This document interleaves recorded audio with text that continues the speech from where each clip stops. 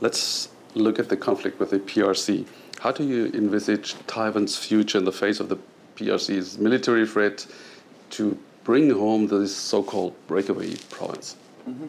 So I think the PRC at the moment is working on digital also, but more as a kind of surveillance statism with social credit and all things like that.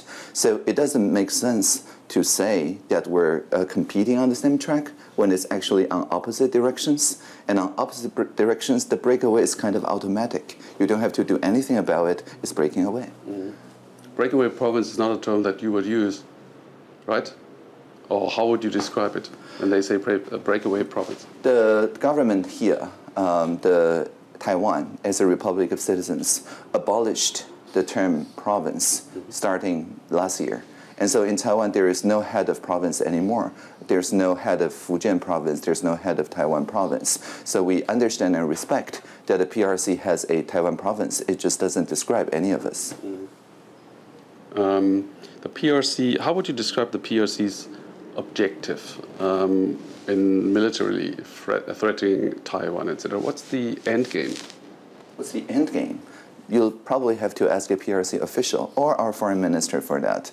And I think what PRC in the internet landscape is doing, that I'm more qualified to answer, is essentially setting up a new norm for cyberspace, where the cyberspace is no longer a space for free expressions, but rather is subject to what they call sovereignty of the jurisdiction below the cyberspace layer to have complete control using gray firewalls and stuff. And for a long time, this kind of intranet-like governance is something that only the PRC does. But I think at the moment, PRC is trying to establish it as a kind of alternative norm to the EU or the Pacific norm. Well, it could also be that Taiwan is the living example of Chinese being fit for democracy.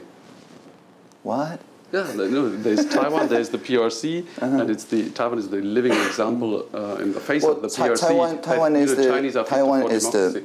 is the example, the perfect example that Homo sapiens is fit for digital democracy.